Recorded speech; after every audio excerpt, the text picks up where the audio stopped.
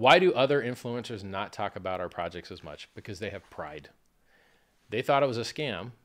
It wasn't a scam. It was the best thing ever. They didn't get involved. They feel like they missed the boat. But those same guys that have never said a good thing about HEX, pro tip, I know they sacrificed for Pulse. Rand Noor never says anything nice about HEX. He sacrificed to the Sens.org medical research charity and got free PulseChain tokens for doing so, or will, as soon as mainnet hits in a couple months. Who else sacrificed? I know the Moon Carl has sacrificed. I know that Ivan has sacrificed.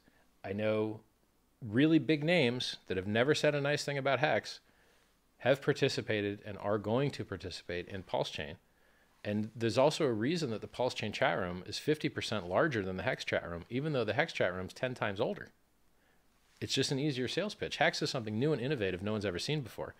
But a faster, cheaper, higher throughput, lower latency, doesn't destroy the environment, burns the coins, has no inflation copy of Ethereum, which is PulseChain. People understand that very easy.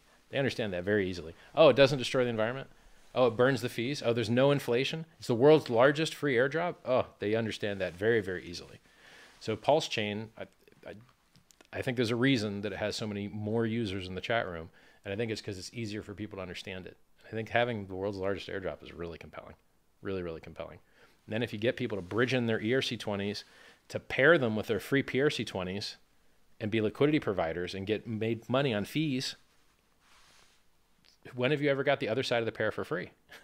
It's awesome. It's like, I think it'll be the biggest yield farming project that's ever happened. I think it'll be really amazing. And they're backing the value of the PRC20s that only they got for free. And there's no other dilution. The only people that are getting diluted in PulseChain are the Ethereum guys. All the ERC20 guys are getting a free ride.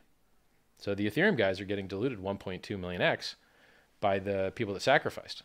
And by the way, if you missed the PulseChain sacrifice, you can get PulseX now, sacrifice for PulseX at pulsex.com, pulsex.info, and then swap your PulseX for Pulse before the bridges open up to Ethereum. So you'll be able to trade on the PulseX system, PulseX and Pulse between each other at the market rate, whatever it is.